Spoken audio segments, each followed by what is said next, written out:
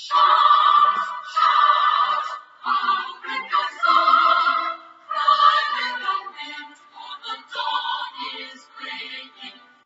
classical music community has long been a male-dominated field, yet there are always brave souls of women who are willing to fight for their voices, even if they know the struggles they are going to face. Ethel Smyth, an English composer and suffragette from the late 19th century, was one of those pioneers. During that era, women were discouraged in the musical world, as people believed that only men could compose good music. Her defiant, non-conforming personality refused to let the dismissal and inequality she received bring her down. She created a new frontier for female composers and inspired many through her continuous fight for her work to be heard. In the present day, her endeavors to bring the unheard voice of female composers into the public eye have left an everlasting imprint.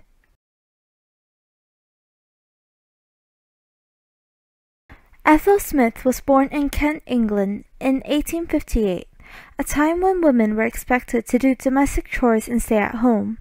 However, under Victorian England, women's education was gradually getting better. By the time of Ethel, a number of schools had begun to open to girls. They were taught a little on various subjects, but were not encouraged to pursue education enthusiastically.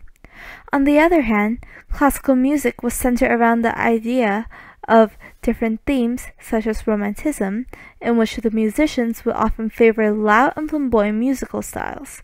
Some of the relatively well-known female composers before Ethel are Clara Schumann and Fanny Mendelssohn. However, Clara and Fanny both relied on either their husband or their brother to publish their music. Women composers were not common and believed to be inferior in talent than men. It was hard for females to be recognized independently for their work. The first thing that Ethel fought against for her pursuit of music was opposition from her father. She was determined to study music at a young age, but her father, a general in the artillery, was strongly against this idea. Ethel rebelled by locking herself in her room and refusing to eat until her father gave in. Even from a young age, Ethel has always been very steadfast in her own opinions and ideas. Her rebellious, daring nature would continue to follow her throughout her life, and will also become a key factor to how she made an impact later on in the world. After studying at Leipzig Conservatory in Germany, Ethel faced criticism based on gender aesthetics as she began her career in 1884 with a string quintet in E major opus 1 and was later followed by a violin sonata in 1887. The major critics commented that her work is devoid of feminine charm and therefore unworthy of a woman. Ethel, however, continued to fight for her music to be heard despite the gender-based criticisms. Later, her Mass in D major would show incredible talent and prove to many what she was capable of. The critic George Bernard Shaw wrote to Ethel, "It was your music that cured me forever of the old delusion that women could not do men's work in art and all other things. Our efforts weren't wasted, and she was on the path of the betterment of the music community and society in general." Not only did Ethel finally receive an actual piece of positive review on her work, she also broke the long-existing stereotype in which women could not compose good music.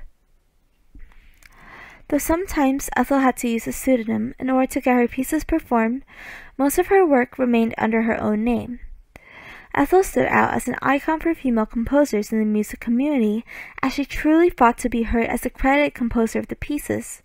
Many female composers before her either composed anonymously or chose to use male family members' names in place of their own. Yet Ethel chose to push her work out into the community using her own identity. This shows that she was willing to take all necessary risks in order to push the frontier for women composers.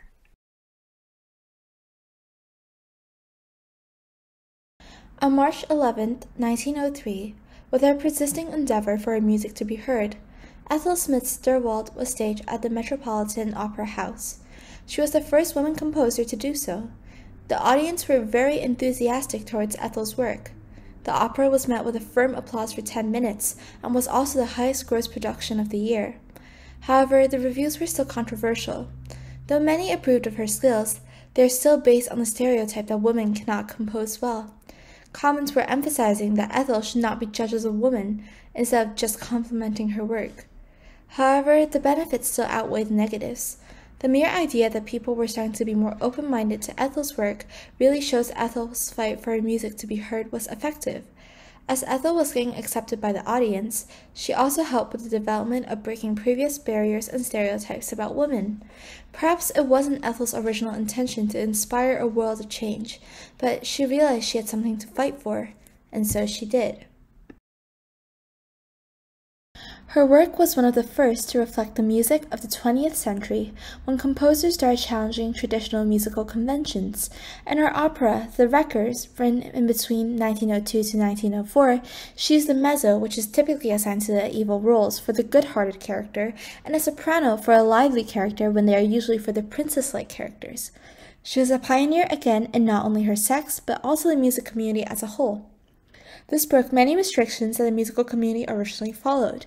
As a post-Romantic era composer, Ethel was at the lead of her time period in the revolution of orthodox rules. She didn't play the safe game like the majority of composers. Instead, she plowed straight on and composed in a unique style. As time went on, many more 20th century composers would begin to challenge the conventions like Ethel did. This was also important as it proved to people that not only could females compose as well as men, they could also be the leader of their time.